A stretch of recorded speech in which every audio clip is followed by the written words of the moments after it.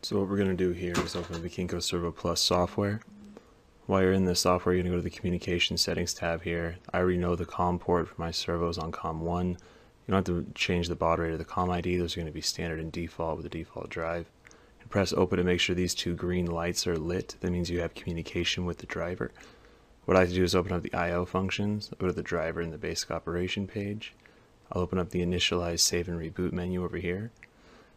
Set everything up, and I'm going to go straight into my motor settings. The motor settings, we're going to set these up outside of the control settings. The motor number here on line 3, we're going to see it says K-AT. That's the default. Line 1 there says a couple of question marks.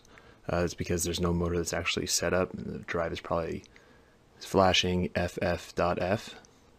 We're going to set this motor to E5, save the motor parameters, and then reboot. When we reboot, the motor using is going to switch over to E5. So that motor is the motor number associated with the 120 volt 200 watt servo that we're using. So the motor settings are saved. We're going to go to our I/O functions and clear everything and set up something pretty simple. We're going to use the enable, and we're going to change the operation mode over to speed control. Speed control with a -3 means that there's no respect to acceleration or deceleration. We're going to set a target speed, something low, 500 RPM.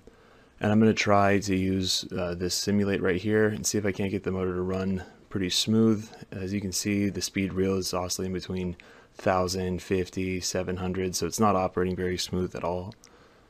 To change that up, what we're going to do is go to the control modes and the auto tuning.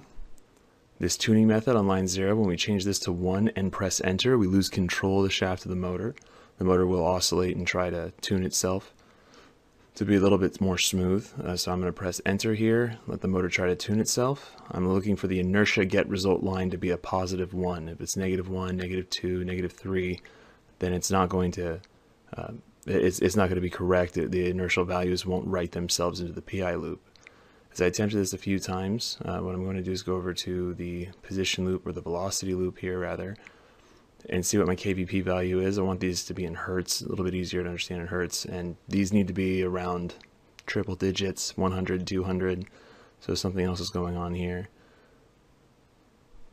Go ahead and cut that out. We're going to start back over from the motor settings. So as soon as we go to our motor settings tab, we're going to delete the enable or the digital functions and go to enable.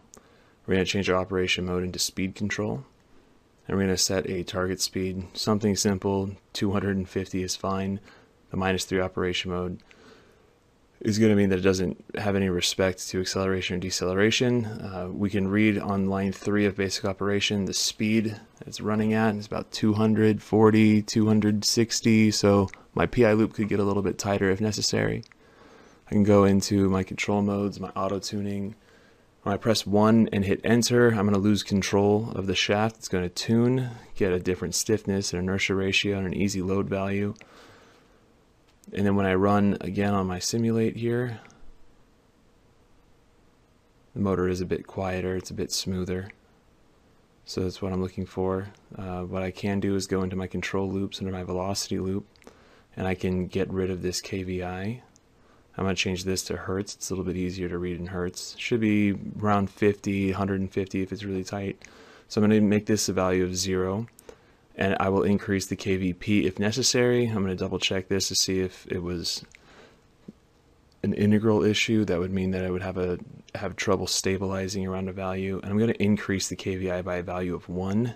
And I'm not necessarily looking at the speed. I'm listening to the motor sounds here.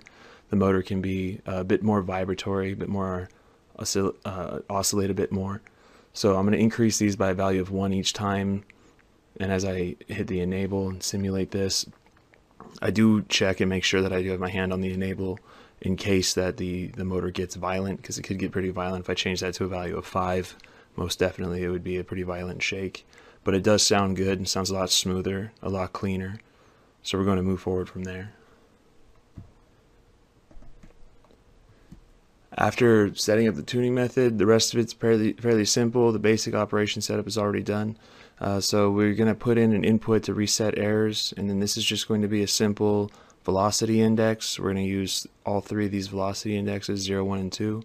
And then we're going to use an operation mode select, and we're going to be able to swap between speed mode with respect to acceleration, deceleration, and speed mode without respect. So that would be 3 and -3.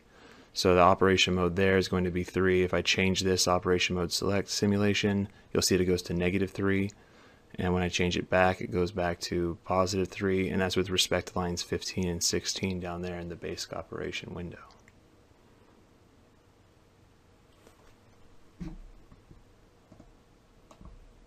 So now if I go over to these control modes, to the digital input speed mode, there's 8 speeds here to choose from: speed 0, 1, 2, 3, 4, 5, 6, and 7.